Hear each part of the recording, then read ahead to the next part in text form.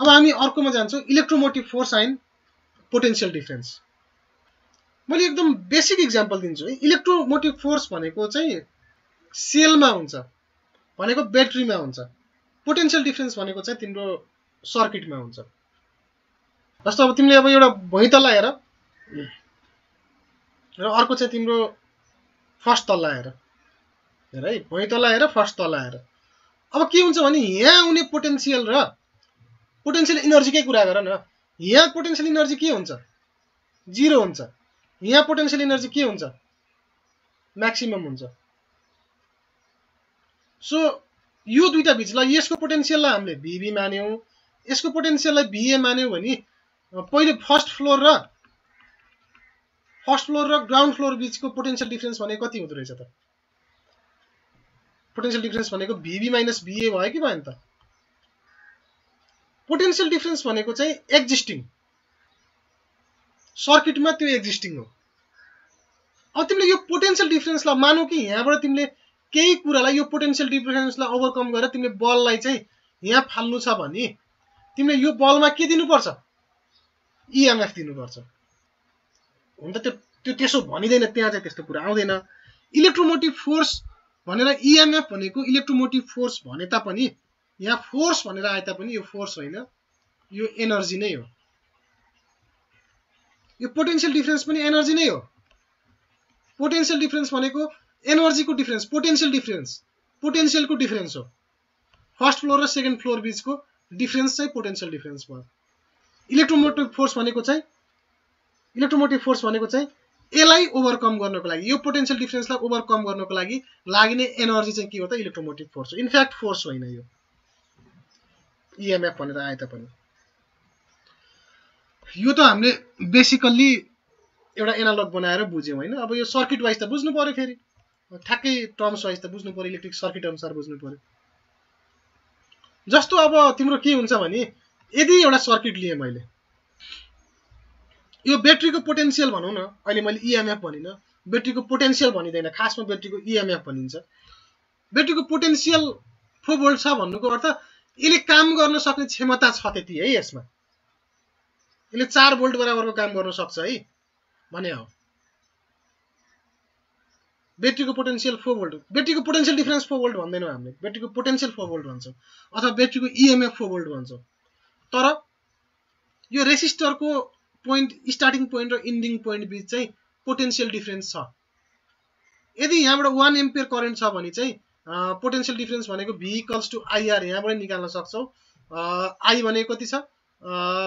1 छ, R भनेको 2 ओम छ भने यसमा पोटेन्शियल डिफरेन्स कति भयो त? 2 भोल्टको पोटेन्शियल डिफरेन्स भयो। सो यसले भन्न खोजेको के भने यहाँ यदि स्विच अफ थियो, मानौ पहिला स्विच अफ थियो, अब तिमीले स्विच अन गर्दियौ भने के हुन्छ त? केमिकल रियाक्सन भएर यहाँबाट चाहिँ तिम्रो के हुन्छ? एनर्जी सप्लाई हुन्छ र यसको एनर्जी चाहिँ अलिकति 2 भोल्ट एनर्जी चाहिँ के हुन्छ? यहाँ सकिने भयो। 2 भोल्ट एनर्जी यहाँ सकिने भयो। अर्को रेसिस्टर यहाँ राखेका छौं भने बाँकी 2 भोल्ट चाहिँ के हुने भयो त? यसमा गएर सकिने भयो। अब यहाँ यो पोइन्ट र यो पोइन्ट बिच पोटेन्शियल डिफरेन्स छ भने अब यसलाई ओभरकम गर्नु पर्यो कि परेन? यसलाई ओभरकम गर्नको लागि के चाहियो त? EMF चाहियो। बुझिन्छ होला? ब्याट्रीमा हुने EMF भयो, सर्किटमा हुने चाहिँ पोटेन्शियल डिफरेन्स भयो। यो एक्जिस्टिङ, यो ब्याट्रीमा केमिकल रियाक्सनको कारणले गर्दाखेरि दुईटैको युनिट चाहिँ भोल्टै हुन्छ, दुईटै एनर्जी नै हो खासमा। The EMF of a device, say a battery, is a measure of the energy the battery gives to each coulomb of charge. अब इनफ्याक्ट के हुन्छ भने यहाँ त तिम्रो यो सर्किटबाट के चाहिँ सप्लाई हुन्छ त? यहाँबाट त तिम्रो चार्जहरु जाने हो नि त, यहाँबाट इलेक्ट्रोनहरु जाने हो नि त, यहाँबाट इलेक्ट्रोनहरु जाने हो नि त। यो ब्याट्रीले के गर्छ त? एनर्जी यो यसमा दिन्छ, यो इलेक्ट्रोनमा दिन्छ। यो इलेक्ट्रोनले चाहिँ एनर्जी क्यारी गरेर यहाँ जान्छ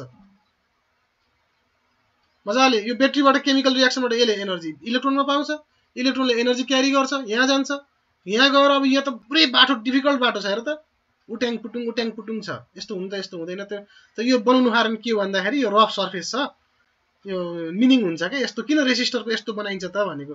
सिधा पासमा जानुभन्दा यस्तो उट्याङ पुटुङ भयो भने के हुन्छ? काँडै काँडा जस्तो देखियो नि त, यहाँबाट पासमा त बढी एनर्जी चाहिने भयो नि त। यस्तो मिनिङ हुन्छ के, मिनिङफुल भएरै बनाएको हुन्छ के त्यसको सिम्बल चाहिँ।